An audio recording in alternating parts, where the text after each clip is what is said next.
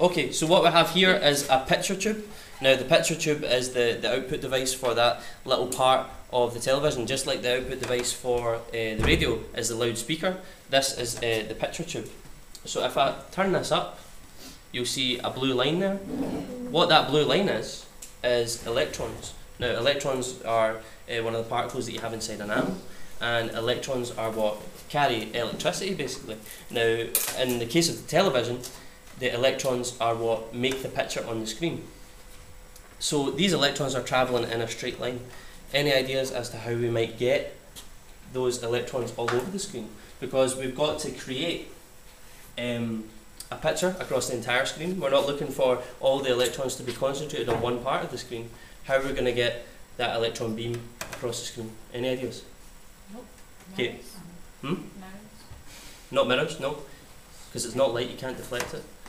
Greg? Like, so, I could network around wires. Nope, nothing to do with wires. Yep. Because you're not getting amplifier. No, an amplifier just increases the sound basically. Declan? Nope.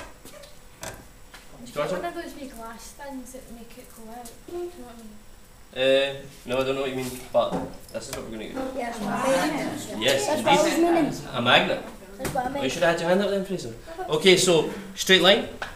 That's what you meant. The straight line there. If I pop this magnet in here, whoa, Whoa. there we go. It's jiggly. We can basically move that about. We can move it to any point on the screen.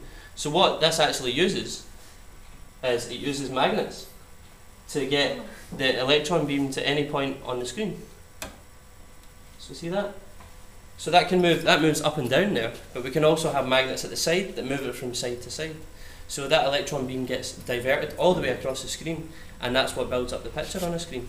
But